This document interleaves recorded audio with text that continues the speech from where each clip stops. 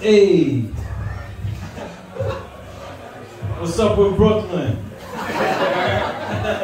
You know, I feel like there's so many hot broads out here.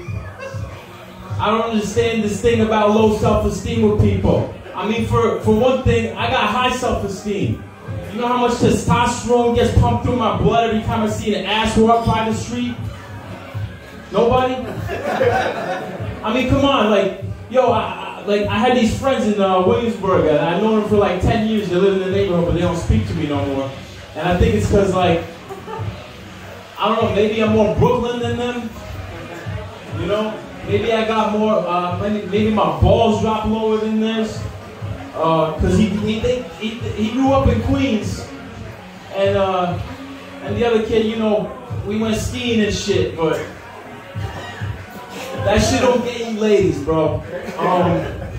You know, there ain't too many hot bras in the mountains on some snow.